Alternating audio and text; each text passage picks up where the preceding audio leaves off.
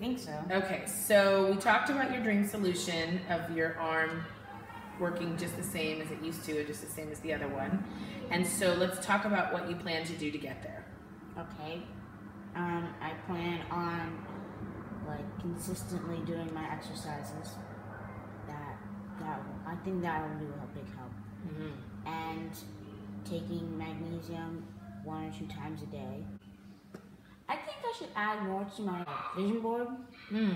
Some like healthy stuff. Oh yeah, that's good. So when I do that, I'll keep looking at my vision board to like inspire me or what that does. Yeah. Great. Yeah. Awesome. Okay.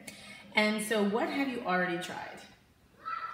I've tried magnesium, and that didn't really do a lot, but I did brain balance. That did. How am I not remembering? I don't know. Acupuncture and chiropractor. The chiropractor did nothing. Nothing. The acupuncture made it worse. So how can I help you? By keeping me like on track, my exercises, and making sure that I take magnesium and Motrin if I'm in pain. I don't know, being there for me. Definitely do that.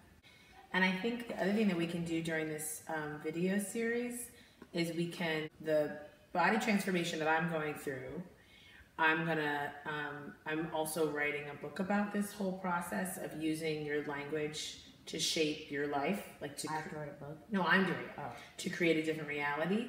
And so I think it would be really cool if we could also support each other in using language to help it along, to help the healing along. So like, for instance, if like when you notice that your arm was doing really well today, like really talking about that a lot, and oh, I'm so glad my arm is getting better, and I really do think the brain balance is helping. All of that is so different from, you know, what a person could do is a person could go, well, my arm's better today, but it'll probably freeze up again later. You know what I mean? So the difference between those two things is, in the first case, you're actually using language to tell the story that you want to be telling about how you want things to go in the future. And in the second case, you're kind of falling back on the same old fear and negativity. And so we're supporting each other in really using language. That's why the name of the second book is Body Language. So we're supporting each other and really using language to impact how our body heals itself. Because our body and our brain are so interconnected that if we get the brain to start to if we tell the brain that the body is healing, then the brain will tell the body to heal. Does that make sense? Give us some examples of what success would look like for you. I'd be able to walk out in public without having to feel insecure or feel like people are looking at my arm in like a weird and uncomfortable way. And I want to just be able to do my normal daily routine without having to be in pain. I like to, like sometimes when I'm doing my Musical.lys, I get like, my arm's like bent, so it's like too close. But I try to like, because I can't do it on this arm, or else it's like really bad. But I try to like push it out, but then I remember that I can't. So I'd like to just be able to do my normal Musical.lys. Great. What do you think might stand in your way? I think, like, if I have doubts about it, then that'll, like, really take it downhill. And if people, like, keep bumping into it, then I feel like it's just gonna keep, like, getting stuck. My laziness is really gonna get in the way of it. Because if I, like, don't want to do my exercises or don't want to do magnesium, then it's just not gonna help. So I really need to work on that. But, okay, good.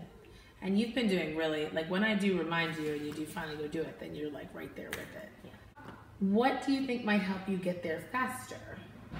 Doing my exercises, being more positive about it, and being excited for the future, not saying that there is no future.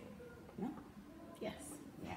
And eventually, maybe we can incorporate a nutrition component that might help you get there faster. But I like gluten. All right. Well, clearly you're not ready for that. So. we'll put that on pause for now. All right, well, that's really good. So that's week 1. And what we'll do is we'll come back next week and we'll check in and we'll let you know how we're doing, how I'm doing with my weight loss and how Amelia's doing with her arm. And yeah, and hopefully you guys will be able to witness the miraculous transformation in our journey to health. And hopefully we can inspire you guys to use your language to create better health for yourselves too. So my journey and my whole thing is Momstar, which is www.momstar.me. And of course, you all know where to find beautiful Amelia. And so I'm so grateful to be on this journey with you and to have you for my daughter. Yay, it's going to be exciting. Thank you guys for watching. Go down there and like that, or press that like button, and comment down below anything, and I will see the comments. And subscribe to my channel if you have not already. And tell your friends. Yes, share this with and tell your moms too, because this is for moms too, not just for kids. Okay. Bye. Bye.